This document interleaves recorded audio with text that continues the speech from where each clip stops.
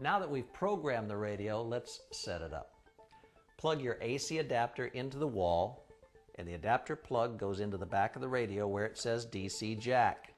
Now you've got your electrical power. Always leave it plugged into the wall. And on the side of the radio, you always leave the weather radio turned on. Extend the antenna so you get good quality signal strength. Keep the radio away from fluorescent lights, and if signal strength is still an issue, you can move the radio a little closer to a nearby window.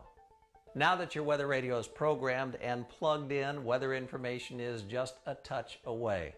If you'd like to hear the current forecast or current conditions, all you have to do is press the weather snooze bar. 65 at Johnson County Executive, 67 at Lee Summit. And remember, if you have any further questions, check your owner's manual, or you can call us at Midland Weather Radio. Our phone number is on the last page of the manual. Or check out our website, www.midlandradio.com.